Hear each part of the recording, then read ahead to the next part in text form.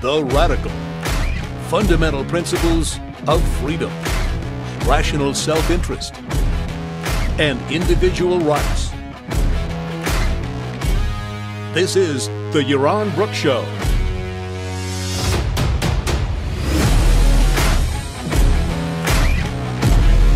Welcome everybody to the Yaron Brook Show on this Saturday. Oh no, it's Sunday already. I skipped the show on Saturday. I skipped the show yesterday.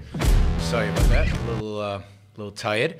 But thanks you for joining me today on this Sunday, and hope you're having a great weekend. All right, we're going to cover. We'll see how many topics we cover today. Partially depends on the kind of questions you asked on Super Chat and stuff. But I want to talk a little bit about the Pensacola shooting, and then I want to get to this video of Mark Cuban that was sent to me for comment, and you know, it's just the same old stuff of billionaires defending themselves, and then maybe we'll get to a Richard Wolff video and comment on it. So, but also feel free to indulge in Super Chat questions if you feel up to it. So, as you probably know, there was a shooting in Pensacola at a military base.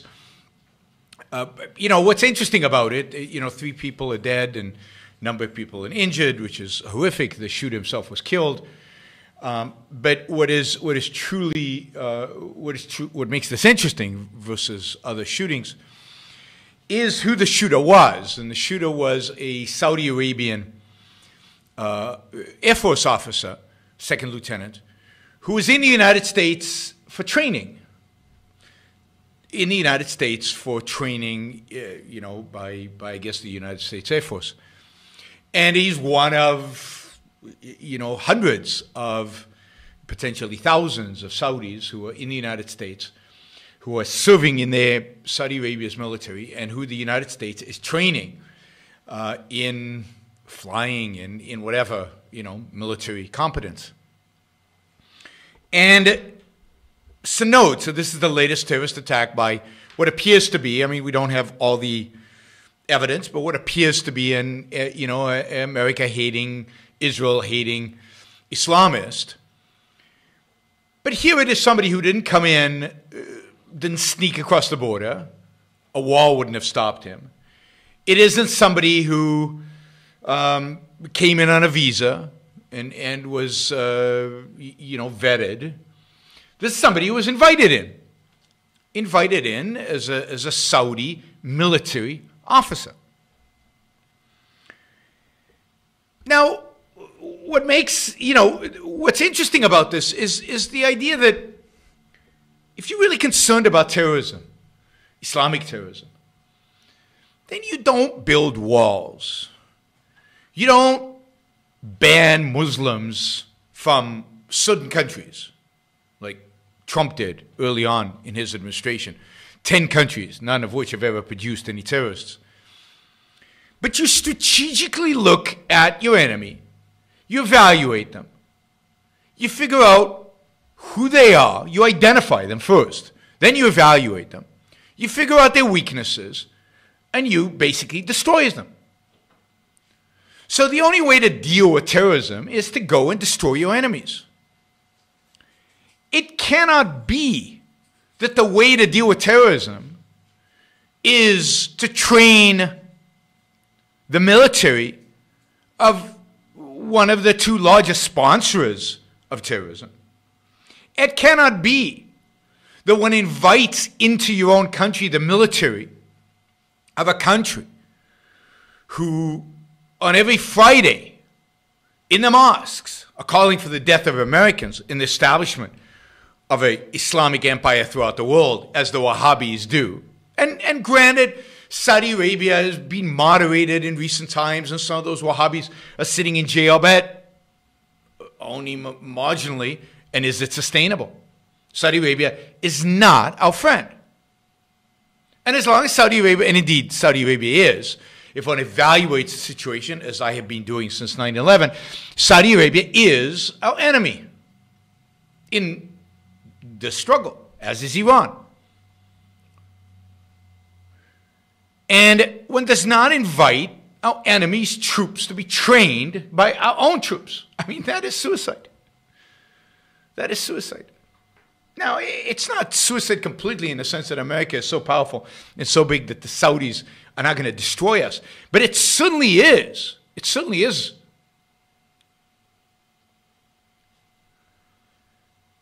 going to get Americans killed. And the Americans in Pensacola got killed because we invite enemy soldiers into our country.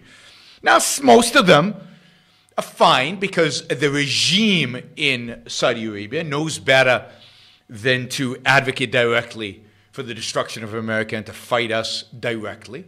They basically have outsourced it to all kinds of charities and all kinds of other institutions that do the dirty work. But there's no question about the connection between Saudi Arabian charities, members of the royal family in Saudi Arabia, members of the Saudi intelligence, and terrorism. And yet we ignore it. We do nothing about it. We pretend that they're our friends.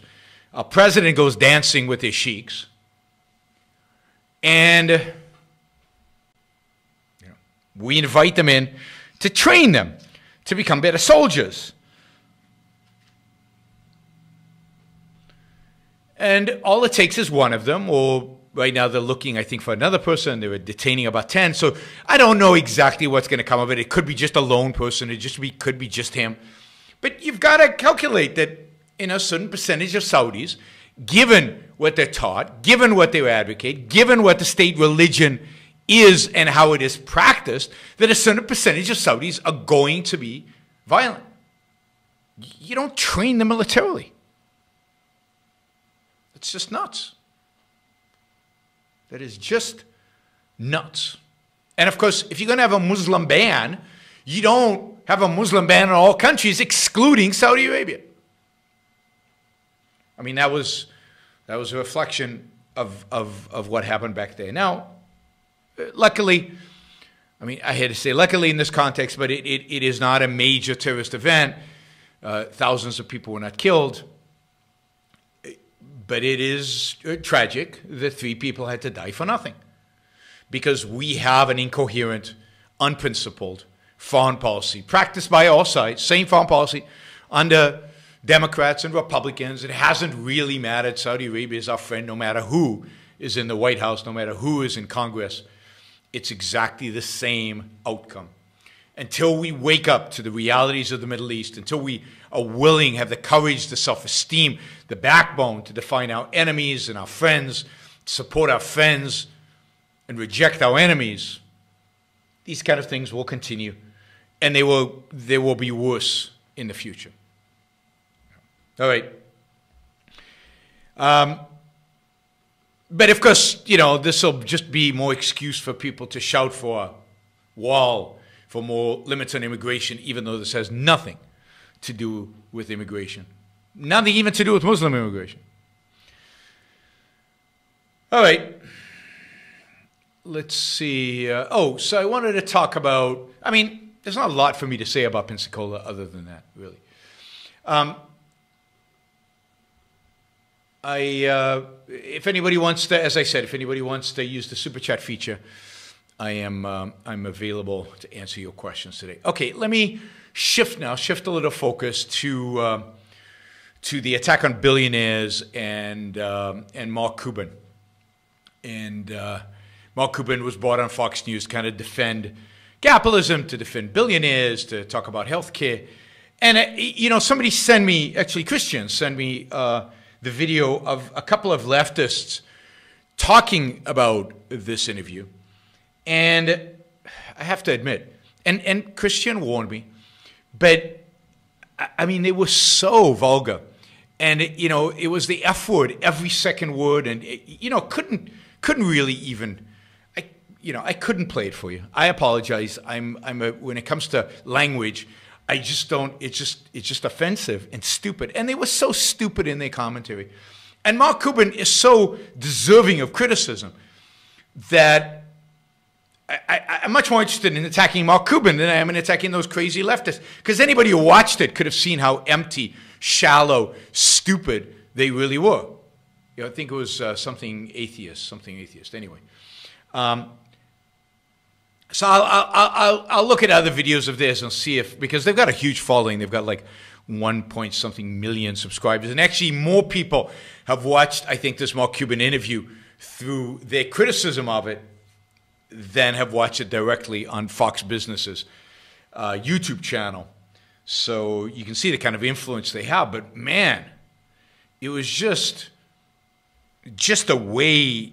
I mean, anybody who doesn't see through that, there's nothing I can do to help them. So I'll look to see if there's something a little bit more rational that they produce that is worth commenting on. All right, let's take on Mark Cuban. I mean, Mark Cuban's pretty pathetic. Obviously, Mark Cuban, self-made billionaire, comes from a working-class family, got into the internet very early. Basically, I think it was internet radio, music, over online, sold to Yahoo at the peak of the bubble.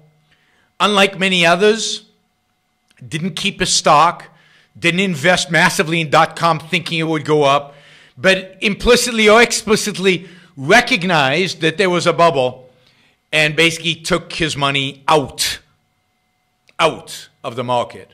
And ultimately is best known for having invested in the Dallas Mavericks and becoming the owner of the Dallas Mavericks and being quite visible out there as a billionaire since then. Basically, that was the one transaction that made him. I'm sure he makes money at the Dallas Mavericks.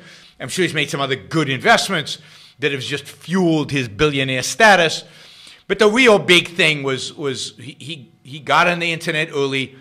He made a lot of money, and he was smart enough, because I knew a lot of people who became very, very rich for a few months and then basically lost most of it. He did not, because he was smart enough to get out. So he is on Fox. He's actually sitting, you'll see him sitting right next to Steve Forbes, who's much better at defending capitalism than Mark Cuban, but also pretty weak.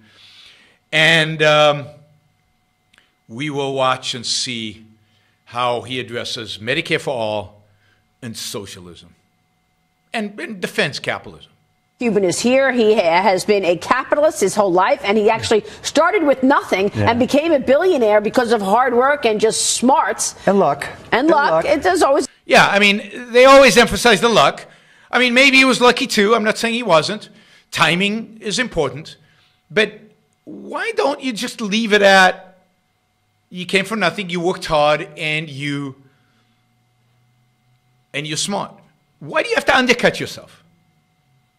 Why do you have to undercut yourself by emphasizing luck? I mean, Bill Gates does the same thing. Warren Buffett does the same thing. But that's because they're embarrassed. They have no self-esteem tied up in this wealth that they've created. And they feel guilty. To some extent, at some level, they feel guilty. Now, Stephanie asks, has ARI tried to talk to these billionaires? Yeah, I mean, I've exchanged emails with Mark Cuban. But he only replies with one word to my emails. Anybody know what that word would be? I mean, Mark Cuban actually answers his emails, and I have his email address somewhere.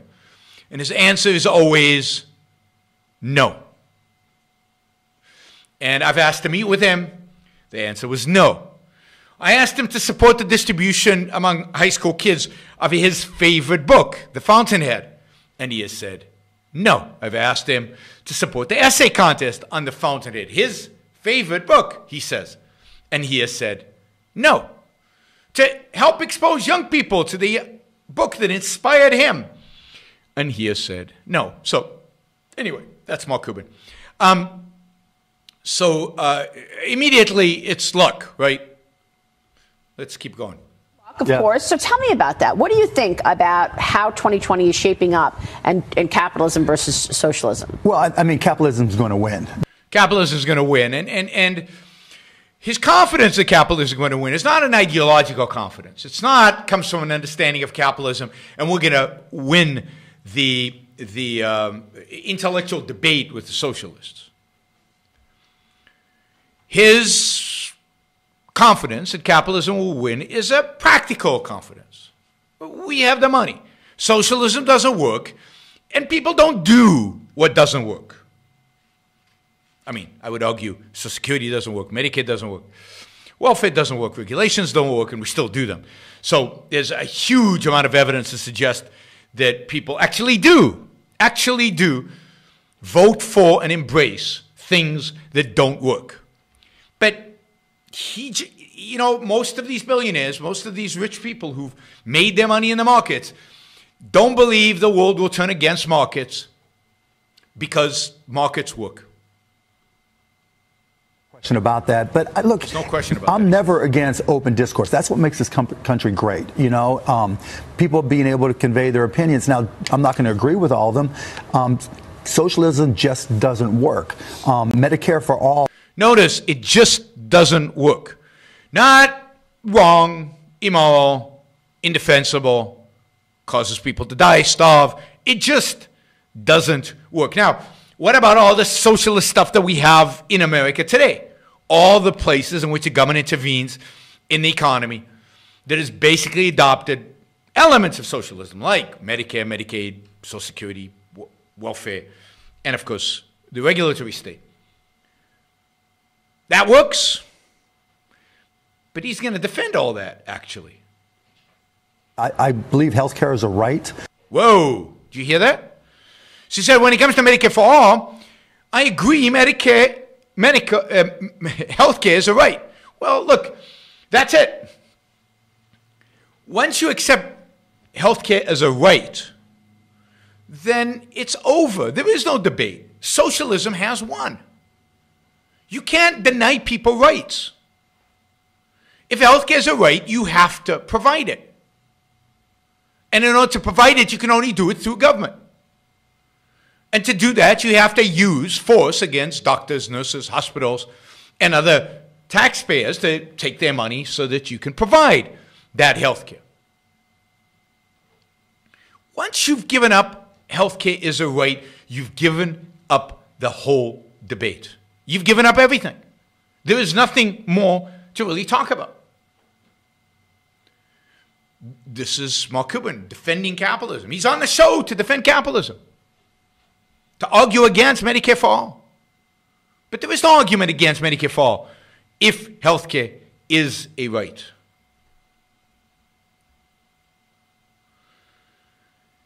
And, somebody says, how can he not defend capitalism while being on a show that shows capitalism in action, which is Shark Tank? Well, because he doesn't have the self-esteem to defend capitalism.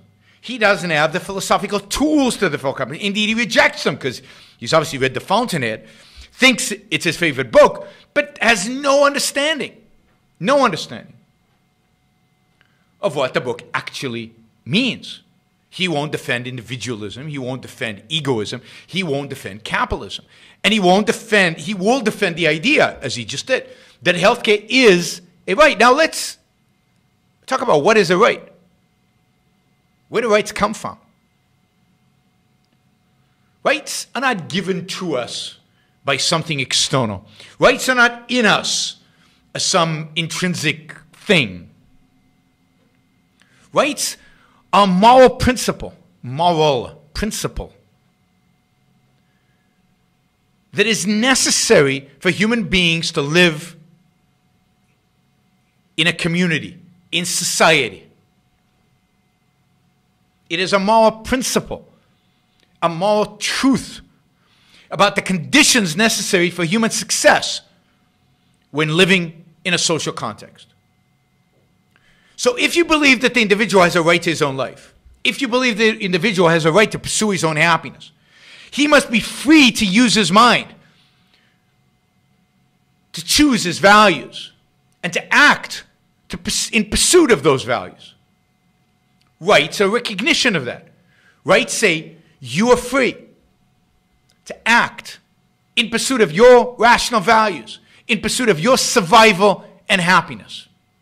Free of coercion, free of force, free of authority. You should be left alone so you can use your mind to pursue your values. Now, where does the right to health care come there? I mean, the rights articulated in the Declaration of Independence are clear. You have a right to life, which means to take the action necessary to sustain and to live a flourishing life. You have a right to liberty, which means a right to think and to articulate those thoughts as you see fit, recognizing the importance of thinking, the importance of reason, the importance of knowledge, the importance of speech to your own survival.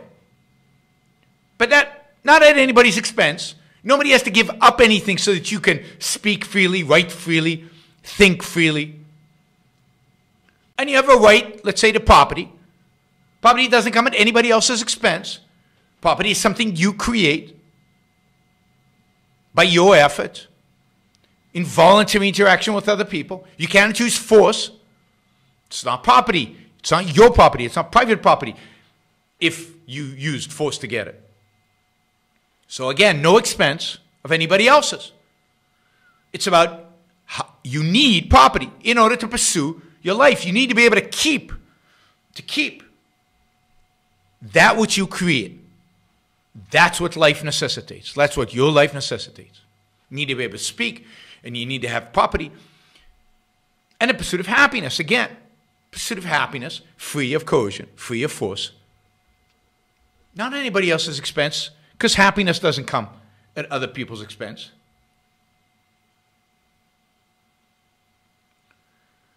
So, there is no right to other people's stuff, to other people's work, to other people's effort, to other people's wealth. I mean, there's a sense in which there's a right to health care, but not the sense in which Mark Cuban means it. The right to health care, just like the right to anything else, is the freedom to use your mind and to use your resources to pursue the health care you need. It doesn't guarantee you anything. It just makes it possible for you to choose whatever doctor you want. Medicare for All is a violation of your right to health care because it tells you which doctor to go to. You cannot choose. You cannot select. You cannot use your mind to judge which doctor, which drug to take, which procedure to engage in. No, some government bureaucrat gets to tell you all of that. So a right to health care is a right to freely choose, to freely engage in market transactions, to go to any doctor who's willing to trade with you, to engage with any hospital willing to trade with you, to buy whatever drugs a drug company or pharmacy is willing to sell you. The right to health care is a right to engage in voluntary transactions that enhance your health care. It's a freedom. But that's not what's meant. What's meant here is a right to health care means you get to be taken care of. We're going to take care of you. By the government. Funded through coercion. And coercion used on doctors, hospitals, nurses, medical practitioners of all kinds and all sorts. Force used on them to make sure that they service you. No, none of this voluntary transaction. None of this idea of choice. None of using your mind or the doctor's mind or the pharmacy's mind to make decisions about what is best. No. The so-called right to health care is a right to enslave all of us to the medical bureaucracy, to the bureaucrats who will tell us what kind of health care we should pursue. But this is the definitive capitalism, saying we have a right to health care. But you're not going to all of a sudden create an environment. Well, let's just talk about her plan, right? Yeah. We're not all of a sudden going to have Medicare for all. How about later? How about slowly? Yeah, and you had a Twitter battle. Yeah, and not even with her, right? I think she just let me go. But, you know, if you look at her plan, there's just things that just have no chance of passing. You know. So it's a practical issue. Nobody's going to pass this. Nobody's going to have to make it happen. And of course, all the arguments he's going to make are economic arguments, financial things that just don't make sense. Like, so part of her plan says employers will take the money that we were paying for insurance and put that into the payment for Medicare for all for their employees. Now, she had the choice of saying, let's increase payroll taxes by a certain amount. Now, why is that? I mean, he comes up with all kind of convoluted reasons here why that doesn't work. But why wouldn't that work? All you do is you take the stuff that employs the health insurance premiums and pay it now to the government instead of to an insurance company. That's what she's proposing. if you're a statist, if you're a socialist, if you believe in Medicare for all, why would that not work? And if you're not, and that doesn't increase taxes. Now, it doesn't work numbers-wise, but what's his objection? Would have been the more viable way, but what she chose was something called a head tax, which says for my companies, any company that has more than 50 employees, rather than paying a higher payroll tax, we're going to charge you the average of the last 3 years plus an inflator each year for each one of your employees. Now, that means that in her mind that we'll be paying $7,500 to pick a number per year per employee. Now, for somebody who's making $200,000 a year, okay, that's not bad. But what's the impact on someone who's making $10 an hour or $12 an hour or $30,000 a year? Right. If you have to hire somebody and the payroll cost is, instead of 6.12% or whatever it is, right, you're having to pay $7,500 per year, you're going to have second thoughts. Slow hiring. Right, you're going to have second thoughts about hiring that person. Even worse, as you evolve into her plan, you're going to see companies cut payroll benefits because they know if they push their costs down leading into the plan for the calculations, it's going to cost them less per employee, and that's going to create additional problems. Right. It's just not thought out. Right. So it's a right. So it's not thought out. So maybe Bernie's plan is more thought out. Or maybe somebody can take Elizabeth's plan and make it more realistic. These are the arguments against Medicare for all? Because the Cadillac plans go up. Well, yeah, I mean, yeah, look, for the Dallas Mavericks, it cost me, for a family of four, we self-insure, and my insurance costs are $29,900 per year. But I'm okay with that because our insurance is great, and it's a great premium for an employees. Under Medicare for all, they're going to take a huge step back in what they get. And like to your point with unions, for their Cadillac plans, you're going to have a lot of people that are very upset that Medicare for all doesn't provide the quality of care that they're used to. But everybody gets it, and it's a right. Going to create huge transitional problems. So when I look at this whole thing, though, right? So we've got these policies, and you're saying that they can't work. Except the American people are. A lot of people think they're good ideas, and then you look at the landscape, right, on the left, and you see. We've got new entrants, I think, that are saying we're going too far left. Let's try and be a little bit more moderate. You've got like Deval Patrick. Deval Patrick. We've got Bloomberg coming in.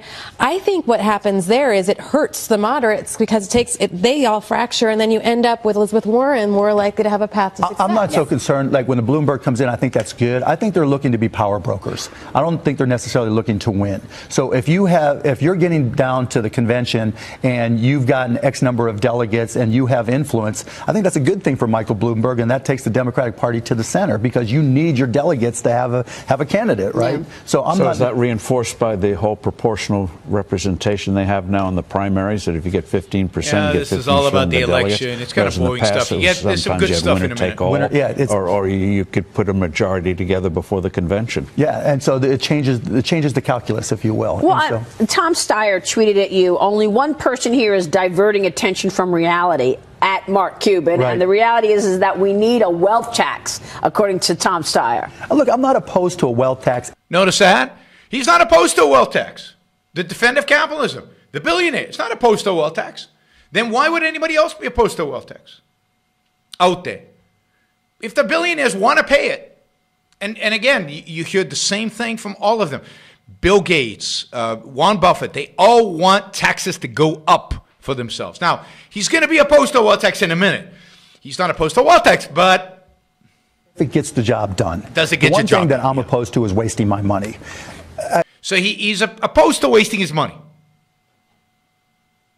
So he's opposed to a wealth tax because it doesn't work. He's a pure pragmatist like all of these guys.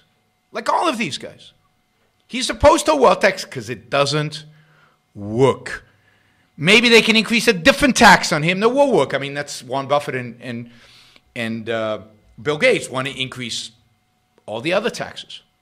Say it again. Businesses cannot survive if there's social unrest in our communities. So he's worried about social unrest. So what he's really trying to do, and I hear this a lot from rich people, we need to bribe people so that they're not going out into the streets and breaking windows. And the only way to bribe them is I pay more taxes and it's redistributed to them. So it's okay to raise my taxes if it'll reduce the probability of riots in the streets that might hurt me. You can't open the store, you can't do business. But is a wealth tax really going to pay for all of these plans? Of course That's not. the problem. It's like you say it's a wealth tax, or they say. Is that the problem? That it won't pay for these things? Isn't it the problem that it's their money that you're taxing savings and investment, that you're taxing production. And what are you doing with that money? You're throwing it away. You're consuming it. You're destroying with it. You're not doing anything of value with it. Isn't that the problem? Not that it can't pay for all their plans. What if it could? Then you'd be for it? Tech just on the top 1%. It's Right. You're going to have to raise taxes on Maria. everybody. Well, You know yeah, better. of course you will. Maybe But she I don't look at the wealth tax in a vacuum, right? It's part of a bigger tax, and of course you're going to try to tax everybody as much as they can. The question is, how do you spend it, and what kind of results do you get? Taxes hurt the economy. The more taxes you put on, the more they hurt the economy. Yeah, Now, you know, Steve Foth says that, but Mark Cuban is like, yeah, well, I don't really believe that. This cartoonish idea that you're sitting on billions of dollars in cash. They don't realize Right, no, it's that's an true. asset. Yeah, no, and when you tax the asset, you're going to affect the value of Yeah, that. Well, asset. the I other obviously thing is, did the how do you math. value stuff? I mean, you've got art. I mean, rich Yeah. people buy a lot of stuff. You know, you own the So- Mavericks. so- How do you value this stuff? So I So said, now the problem with the wealth tax is this. Notice this. It's not that it's confiscating your money. It's not that it's destroying production and investment. It's that you're going to have to sell your investments. And that's going to drive their value down, and other people will be hurt by that as well. All true. But again, such trivial arguments. But this is all he can muster. one of the economists that were listed in her plan, and I asked that very question because I did the math for myself. Look, I'm the luckiest guy in the world, and I thank goodness every day how blessed I am. But I did the math, and her 6% wealth tax would require me to pay more after the first year and a half than I have in cash. And so I sent an email to one of the economists, and I said, "Look, did you guys take into consideration liquidity when you defined your wealth tax and modeled it out?" That's a good question. Haven't And taken they said into no. account They said no. So they think you can just sell off a business and hope for the best. So what I think would happen is if you're forced to sell off assets and everybody in a similar situation is forced to sell off assets, then you'll see something like we saw in the 80s where the Japanese and foreign investors will come in. So now the bad thing is, notice, I mean, this is so era of Trump kind, like, so now the real evil of a wealth tax is that all these wealthy guys are going to have to sell assets, and that, foreigners are going to buy them. Oh my God. This is the worst case scenario. Foreigners like the Japanese and the Chinese or the Europeans or maybe even the Saudis are going to buy all the assets because these guys will be liquidating them. And that's the real evil of a wealth tax, is it's going to cause foreign ownership of businesses to go up. I mean, really? It is so nutty. It is so pathetic. It's so weak that it's no surprise that we are losing the battle for capitalism. It's no surprise that the left has captured the imagination of young people. It's Saudi Arabia and foreign entities come in and just buy up everything because there's no. Elizabeth Warren is counting on China to bail out or bail her out. Or Saudi Arabia, right? Well, you make a good point because the other day Bernie Sanders said there should be no billionaires. Yeah. There should be. I mean, what do we want? Do we want the billionaires to go to Europe, to go to China? I mean, already Look, we're I'm not seeing leaving. No matter how much you tax me, I'm not leaving this. there you go. So he's saying it doesn't matter how much you tax me, I'm not leaving. So, it doesn't matter. Right? But So he I don't said care. it's immoral for billionaires. Yeah, look, everybody's getting very Trumpian these days, right? Donald That's Trump was true. brilliant at looking at his base and saying, what group of people are they not going to care about that I can pick on? Now Elizabeth Warren and Bernie Sanders have picked up that skill, right? And they said, billionaires, our base, let's throw them under the bus because no one's going to stand up and support them. So, Elizabeth Warren is becoming very Trumpian, and she's taking a big page out of the Trump playbook. Do you think she's going to be the candidate? No. So he's right. Elizabeth Warren is becoming very Trumpian in that sense. Pick somebody that everybody loves to hate. Pick somebody who you can blame all the problems of the world on, and then run on that. And she is. So and that's always been a strategy of kind of authoritarian types. Donald Trump made it into an art form. He did it particularly well, and I think for the first time in American history, really. Launched a campaign, ran a campaign, and won the presidency basically on the idea of blaming the other for all of our problems. Tyler asks, are there any business leaders today who stand up for capitalism with moral conviction? No. Nobody significant. There might be some small business leaders. There might be some, but no, nobody. Literally nobody. Even the ones who are semi-libertarians. Look at Look at the guy who used to own Whole Foods. I forget his name. I mean, he's coined a new term, conscious capitalism, because capitalism is not good enough. We need conscious capitalism. We need capitalism where we pay our workers well and where we care about the quality of the product that we sell people. Yeah, I mean, if you're in Whole Foods and you charge massive margins and you serve a clientele that's quite wealthy, then yeah, you can afford to pay people more than Walmart can. But if everybody paid people the way Whole Foods did, there'd be no Walmart. And where would poor people shop? It's nonsense like that, as if to make money in a capitalist economy, one has to treat your employees poorly. As if to make money in a capitalist economy, one treats your customers, suppliers, shareholders, debt holders, everybody else poorly. I mean, it's just, they create a fiction about capitalism and then have to moderate it by calling it conscious capitalism. Or people like Jeff Bezos or Zuckerberg or any of these guys who either say nothing or constantly apologizing. Wikipedia says Mark Cuban is a big fan of Ayn Rand. Yeah, he's a fan of the Fountainhead, not of Ayn Rand's. I mean, Wikipedia is not to be trusted. And in this case, I can tell you factually, he's never read Atlas Shrugged. He has read the Fountainhead. He loves the Fountainhead. He often says that when he feels down in life, he goes reads the Fountainhead to give him a pick-me-up. But that's about it in terms of his fanhood of Ayn Rand. The fact that you read a book and like a book does not make you have any understanding, as you can see, of her philosophical ideas.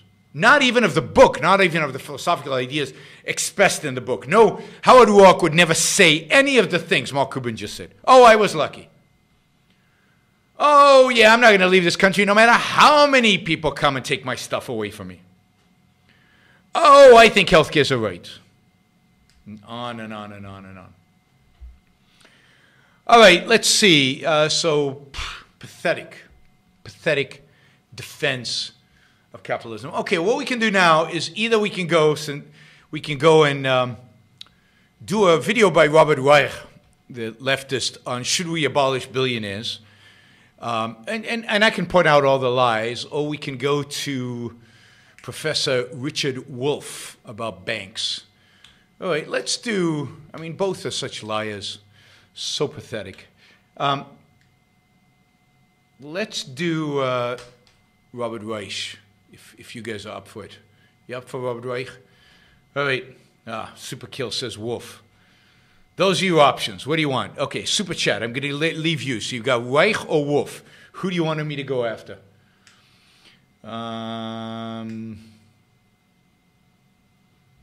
Yeah, we got one vote for Wolf. That's it. Nobody else is voting either way. Wolf. Okay, we'll go to Wolf. All right. We can do that. There's Wolf. Particularly bad lit, you know. Okay, Wolf is winning. Okay, here we go. So here's Wolf being asked a question about too many banks in America. This is Richard Wolf with a response to an Ask Prof. Wolf question from our Patreon community. And in particular, from Liz Mednick, who asks about what she sees where she lives, a proliferation of banks. Can you believe Richard Wolf has a Patreon account? He's using a capitalist tool to raise money. I thought we're not supposed to be greedy, not wanting money. And he takes questions, and not to mention all the technology he's using right now to live stream this or whatever. But, all right, ignore the fact that he takes Patreon. I mean, a good Marxist wouldn't do that. Let's see what he has to say about banks. Something I actually know something about. Literally occupying all four corners of an intersection, spreading around the community as if a kind of hysterical process of plunking down bank branches was underway. She worries that this is crazy, that this is too many banks chasing after a limited number of depositors, and it won't end well. And she wants my response. Good question. Okay, so there's a proliferation of banks. There are bank branches everywhere. You go to a corner, there are 4 different branches on the 4 corners. It's just crazy, the number of banks that we have in the United States, the number of bank branches we have in the United States. It's insanity. It's really, really bad. Now, the funny thing is, in the beginning of Wolf's answer, he actually says some things that are, God forbid, true. And then he goes completely nuts. But let's start with the truth. Correct observation. Let's see what it means. More than ever in today's capitalism, everything is financialized. Now, one of the things you'll note, and this is true of the Robert Reich video, of many of the videos, is that nobody actually defends capitalism. So capitalism is the mixed economy today. Anything that's happening is a consequence of capitalism if it's happening today. Indeed, in history, the world, according to Richard Wolff, another video I saw of his, the world has always been capitalist. Why? Because there've always been markets. There's always been some semblance of private property in any successful culture. So the world, according to Richard Wolff, has always been capitalist. So every problem that's ever existed, ever in human history, at least since the launch of agriculture, is the fault of capitalism. Because capitalism is the prevailing system always. So he blames World War I and World War II on capitalism, even though, because he thinks the Nazis are capitalists. He blames slavery on capitalism. He blames feudalism on capitalism. He blames colonialism on capitalism. When you don't define your terms, when you don't have clear definitions and understanding, you can do whatever you want. You can say whatever you want. All right. Consumers spend more borrowed money often than they spend of their own earned wages, salaries, and so on. That is true. Every business borrowing wildly, especially in the last 10 years, as the government responded to the crash of 2008 by dropping interest rates to the lowest levels in history. This is the Federal Reserve, central banks, governments. Not capitalism, not capitalist, not a system in which there's complete separation of economy from state, which is what capitalism is. No, this is the mixed economy in which the government rules banks. The government rules the central banks. The government determines the interest rates. The government determines the money supply. And yet he is blaming what the government is doing today in the world we live in today, in our mixed economy. He is blaming all of that. On what? On capitalism. This only system that actually opposes all of that. But everything he says about the evil of what the Federal Reserve has done is true. Of what central bankers have done is true. But that's socialism. Yeah, somebody says in a thing that he even he claims that the Soviet Union wasn't really socialism. It was state capitalism. So capitalism equals evils in the world. Then yeah, all right, then capitalism is awful. But he is so pathetic, so a non-thinker, that he doesn't actually define his terms. What is capitalism? Capitalism is a system in which all property is privately owned, in which the goal of the government is to protect individual rights, protect from coercion, and in which the state owns no means of production. No banks, no central banks, no money. State owns none of that. That would be a definition. Socialism is a system in which the means of production are owned by the state. The means of trade are owned by the state. That's socialism. But if you don't define your terms, you can make up anything you want. You can make up anything you want. And that's basically what he does, blaming all this on capitalism somehow. Which was an incentive, of course, for everyone in economic difficulty, a consumer, a worker, a business, a government, to borrow like crazy. Absolutely, and a consequence of government intervention. Money was rendered so cheap, and so the level of indebtedness exploded.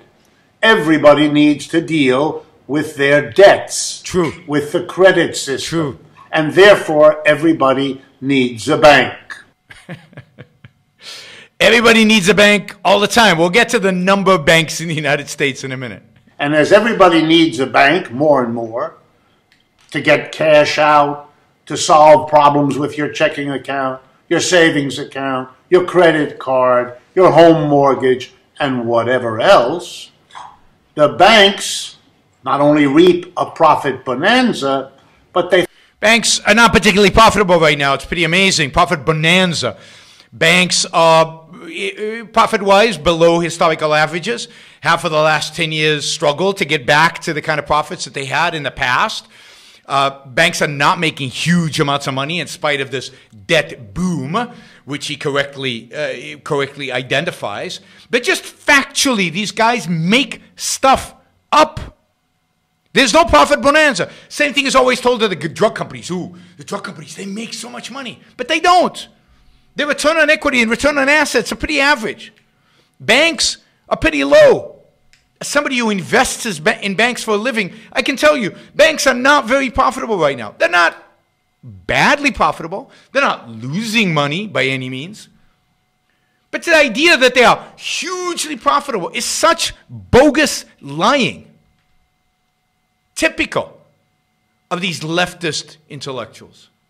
And find themselves in a tough competition for the loyalty and the business of companies, individuals, and so on. And so a mad rush of competition is underway. And that's what you're seeing. Every spare office, every spare storefront grabbed so that there can be a teller machine, perhaps a teller or two that are living people, and the rest of the apparatus of a bank. Now notice, what he's saying is this mad rush of banks to open up more branches. More and more and more branches. Because the banks are trying to get the loyalty of their customers. But what is the reality, factually? Well, the fact is that over at least the last 3 years, the number of branches in the United States has declined. The number of branches is less and less. I mean, you can go look at the data. I have. Again, this is my field. And the number of branches in the United States is in decline. Banks are not rushing to open branches. They're rushing to close branches. Because how many of you use a branch when you can do all your banking on a phone? So, again, just lies. Factual lies. It won't end well. It is true. Chaotic. Competition is chaotic. The socialists don't like competition. Competition, you know, you can't tell who the winner and losers are going to be. Competition means that people are pursuing their own self-interest, independent of a central planner. They're independent of an economics professor, independent of an expert, independent of a philosopher king. Competition means people are actually pursuing their ideas, pursuing their interests, free of asking for permission. It's chaos. They hate chaos. They want order. The best examples of capitalist inefficiency that one could look for. Now, why do America has so many banks? Because, man, America has a lot of banks. I don't know, some of you live overseas and you don't know the extent to which the American banking system is massive. America has 5,600 banks, 5,600 independent depository institutions. Now, anybody know how many banks there were 50 years ago? 40, 50 years ago, in the 1970s. How many banks?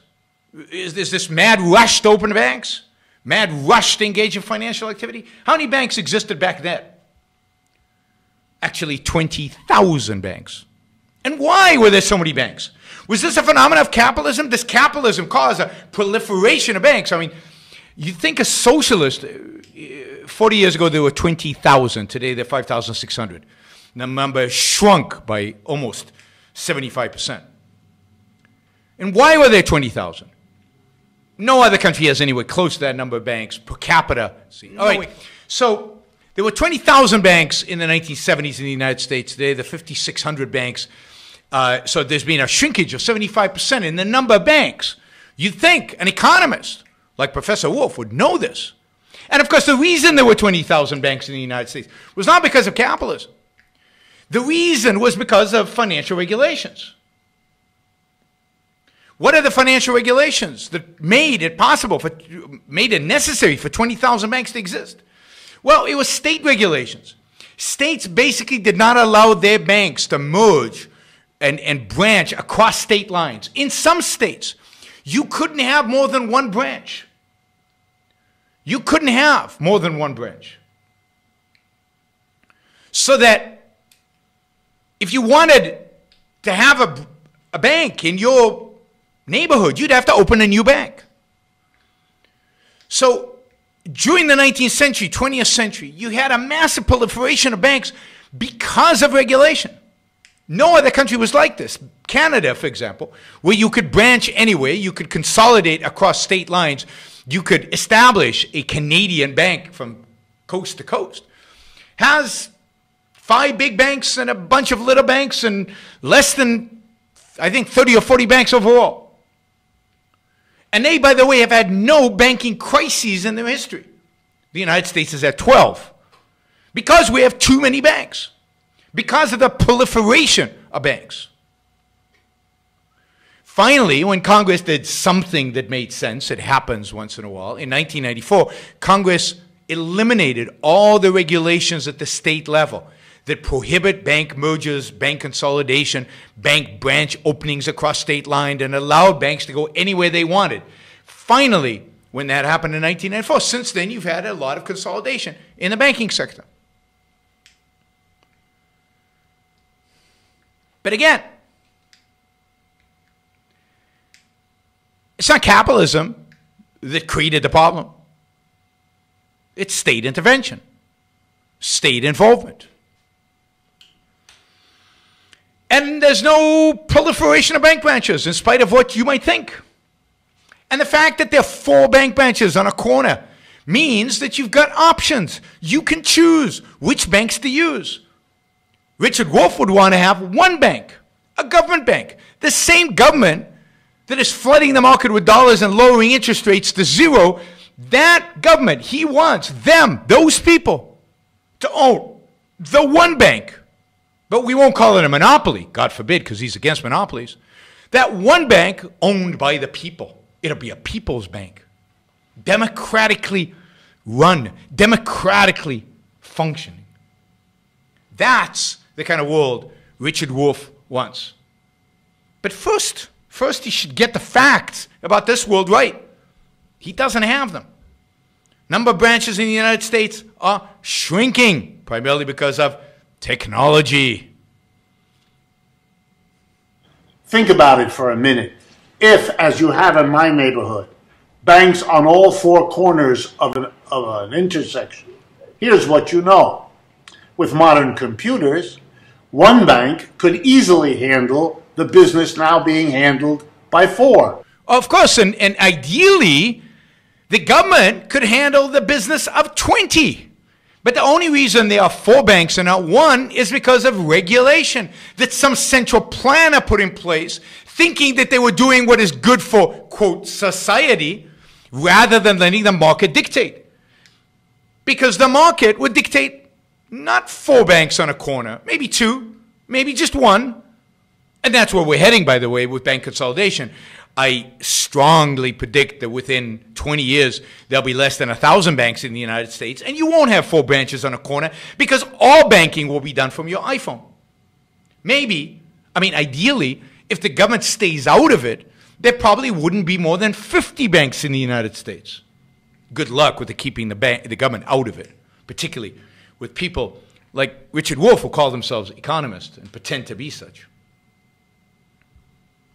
The same computer could easily handle it. The same or a larger number of teller machines could exist in one room or antechamber of an office, as in. That's why there's bank consolidation right now. Bank consolidation, Elizabeth Warren wants to end because she says it's anti-competitive. So the socialists have to decide. Do they want competition or don't they? And what kind of competition? And how do you measure competition? But the fact is the banking industry is consolidating. There are fewer and fewer branches. There are fewer and fewer banks. But what Wolf really wants is one bank, run by the people, one computer, dictating everything to all of us. 4, the duplication of security personnel, of clerks and so on, all a product of regulation. Legendarily idiotic. Ditto for the safe deposit boxes, and so on and so on. This is a vast waste of resources. True, and if we hadn't had regulation, we'd be like Canada, with basically 5 banks. Serving what end? Well, after a few years, some of these banks will collapse and be replaced by another kind of store. The chaotic and inefficient competition among capitalists. Yeah, they'll be replaced by store, and then there we will have also inefficient competition between capitalists, because we'll have lots of different clothing stores, and each clothing store, I mean, they could consolidate. We could have one big, giant, workers-run clothing store, run like a co-op, non-profits, all guided by a computer, programmed by government officials, the same ones who put together that wonderful Obama healthcare exchange. Will end up with only 1 or 2 left. And guess what? They will reward us for this capitalist, wasteful competition by becoming monopolies or oligopolies when a very few are in a position to jack up the rates because we're used to banking in our neighborhood. So there you go. The solution, of course, is what? Because capitalism gives us too many banks and then too few banks. What are we going to do? If there's only one bank, it can charge more for the safe deposit box and the checking account. You see the picture. It's chaotic. It's inefficient. It's the way capitalism works. Good observation, Liz Mednick. All right, let's get him off my screen. It's pretty disgusting. I mean, this is what they do over and over and over again. They lie. They make up stuff. They engage in pseudo-economics, in pseudo-facts.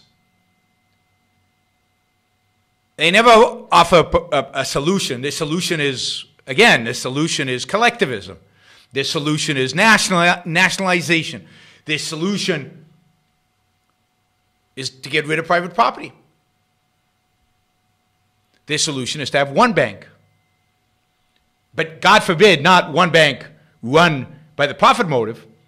Their solution is to one bank that is basically run by the government for the people. No profit, no private property, no private interests. He's an authoritarian, the worst kind of authoritarian. He might call the Soviet Union state capitalism, but the Soviet Union is exactly the system that his ideas have to manifest, and he has to know it. Somebody with a PhD in economics, spouting the kind of nonsense that he does, is a massive evader, is somebody who evades reality constantly, evades facts constantly, evades the economic theory constantly. And according to objectivism, the source of all evil is evasion. Richard Wolff is evil. He's a bad human being. He's immoral because of his evasions. He's dishonest. Yet, people love him. He appeals to young people. He appeals to their ignorance. He appeals to their naivete. He appeals to their lack of ability to think for themselves. He appeals to their lack of education. He appeals to their altruism and collectivism that they have been filled with throughout their lives. Now, I mentioned this in previous videos where I've talked about Richard Wolff. He also talks with hatred in his voice. He is an ugly, ugly soul. He has an ugly, ugly mind. He has an ugly, ugly spirit. He is an evil man through and through. And you can see that justice pervades in this world. He's not a happy person. He suffers for his evasions. All right, let's go through some Super Chat questions. Isn't the Federal Reserve a private company? No, no, no, no, no. Who appoints the chairman of the Federal Reserve? President does, and it has to be approved by Congress. What private company has the President of the United States appointed CEO? Who gets the profits from the Federal Reserve? Federal Reserve makes a lot of money. Some years, huge amounts of money. Who makes the profits?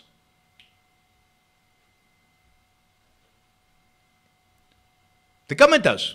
Profits are received by the Treasury as income, not the banks that supposedly own the Federal Reserve. Who appoints the other members of the board who make decisions at the Fed? The government does. The president does. The Federal Reserve is through and through a government institution.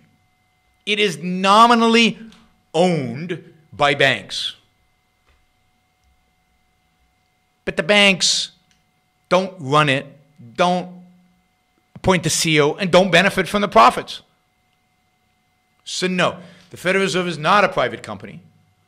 It is a public government institution disguised as a private company. Do you think if a business leader, a CEO similar in banking, supported capitalism, free market, they would soon be fired? No, not necessarily. Take John Allison, who for years and years and years was a massive, huge supporter of capitalism. CEO of one of the most successful banks in the last 40 years, BB&T Corporation. Nobody fired him. He left, but he left because he retired. So no, I actually don't think that is the case. Somebody with the kind of moral authority, who is successful, who has actually built up the business, who advocates for capitalism morally, I think that's the only way the world will change. If when businessmen are willing to do that, are willing to stand up for capitalism, nothing else will happen. As long as we have, you can look John Allison up on the internet. There's a bunch of videos of his lectures, all recommended. As long as we have people like Mark Cuban, as long as we have people like Zuckerberg and Bill Gates and Buffett, as long as that, their defense of themselves, their defense of capitalism is what we have, we lose. Ayn Rand's final last speech she ever gave was about sanction of the victim. It was about the sanction businessmen give to their own destroyers, to the politicians, the intellectuals, the professors who will have them destroyed. Their inability and unwillingness to defend capitalism morally is what is destroying this country. They are the most potentially influential people who could have an impact out there, but they don't, partially because they don't get it, they don't want to get it, they're cowards, and they're intellectually corrupt, which is sad, because they're geniuses otherwise. Incredibly productive human beings, admirable human beings in every other respect. Ben Shapiro states capitalism results in a sort of reality-forced altruism. I talked to him about this and why it's wrong. I may not want to help you. I may dislike you. But if I don't give you a product you want, I will starve. Any thoughts? Well, no. None of that is true. If I don't give you a product you want, there's no you here. I mean, I don't want a lot of products that people sell. They don't starve. They find somebody else who does want. So it's true. It's true that you're not going to be successful unless you convince people that they should want your goods. At least some people, never all of them. So capitalism requires engaging in win-win transactions with other people. So it helps other people, but that is not what altruism is. Altruism is not, and you can listen to all of my lectures, I repeat this over and over and over again. Altruism is not about helping other people. Altruism is not a moral system that is geared towards helping other people. If it was, then capitalists would be the greatest moral heroes. Even for Ben Shapiro, capitalists are not the greatest moral heroes. Moral heroes. The Jewish religion does not say that the greatest saints, the equivalent of saints in Judaism, are businessmen. But they should be. Because nobody has benefited the human race more than these self-interested, profit-seeking businessmen. Yet, when does he get moral credit? Only when he stops being a businessman, when he stops benefiting for himself. Altruism is fundamentally anti-self-interest, not fundamentally pro-helping others. It's the self-interest they despise. So, for example, if you work, create, build, make stuff, and thus help your neighbor, that doesn't count morally. Nobody supports you morally. But if you suffer, if you give all your money away, if you go live in India with the poorest of the poor and live a miserable, pathetic life, then you get sainted.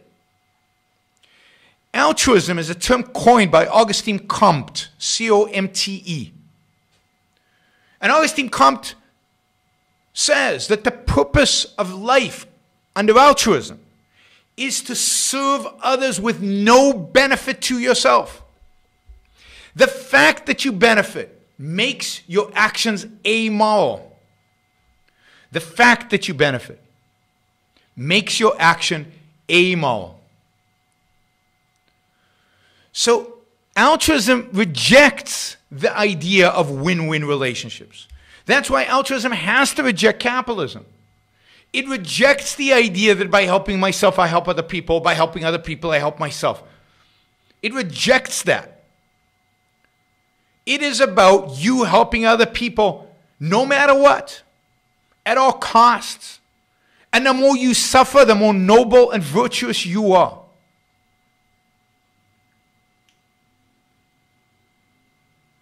Yeah, Shane asked, are doctors, teachers, etc., simply just people, business people? Yes, of course they are. They're making themselves better off. They're selling a service. They're selling a product in exchange for, they get money, they get a salary, and they get the pleasure and enjoyment of providing that service.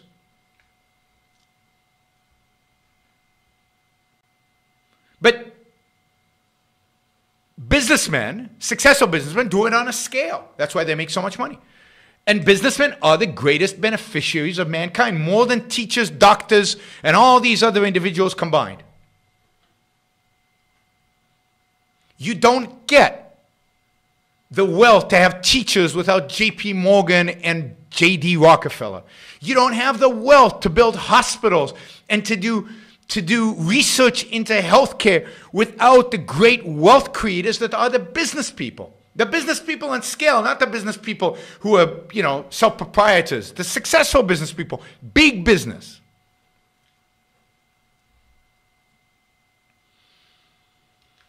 All right.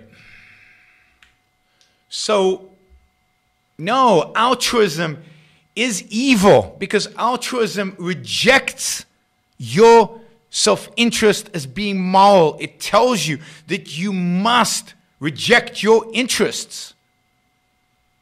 That morality demands that you never think about yourself. That morality demands that you sacrifice your own interests for the sake of others.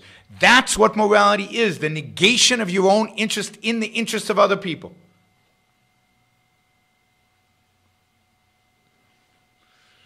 All right. Have you seen the movie Luce, based on a play? I don't think I have. I'll look for it. Would you kindly look into COPA YouTube situation? As written, any remotely kid-friendly YouTube creator would be fined $42,000 per video violation for having ads. I'll look at it. And all right. What is wrong with pragmatism as a defense against brutal ideological enforcement of a faulty principle? That didn't seem flawed at the time. Well, it just is not a good or successful strategy. And it's, as a way of thinking, it is ultimately destructive.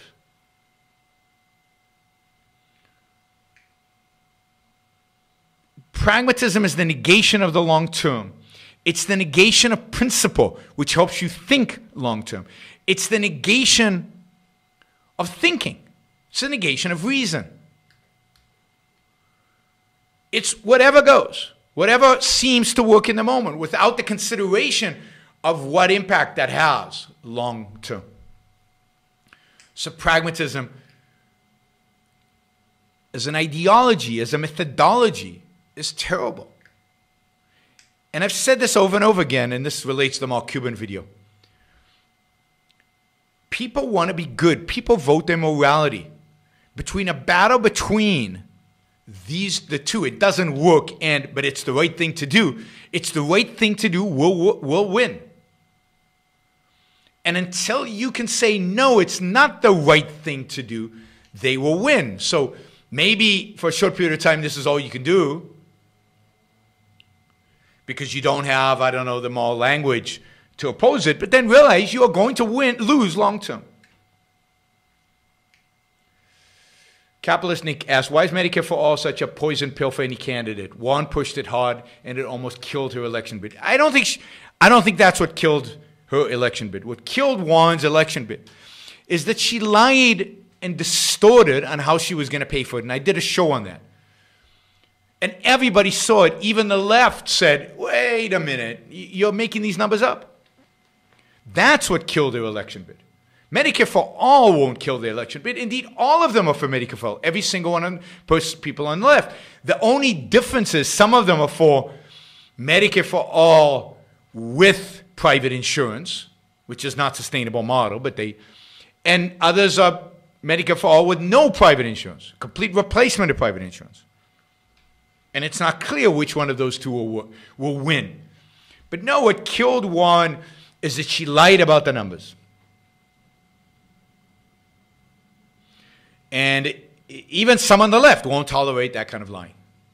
That's what ultimately destroyed her. All right. I think we'll call it a show. I apologize for the break in the middle. I had a power outage here, and it took a while for the generator, my batteries to kick in. And during that period, I couldn't see whether you could see me or not. Turned out you could. But anyway, we got back on track. I lost Facebook in the process. Facebook is more finicky about these things. YouTube somehow stayed connected in spite of all that. So thank you all. Thank you all for watching today. Don't forget that if you like the show, if you find value in it, then show your appreciation by supporting the show. I will do the Robert Reich video another time, so I'm not giving that up. There are other videos I will do. You guys voted for Wolf, so you got Wolf. And don't forget to share my videos, particularly the short ones that come out, which are much easier for people to watch and much more focused.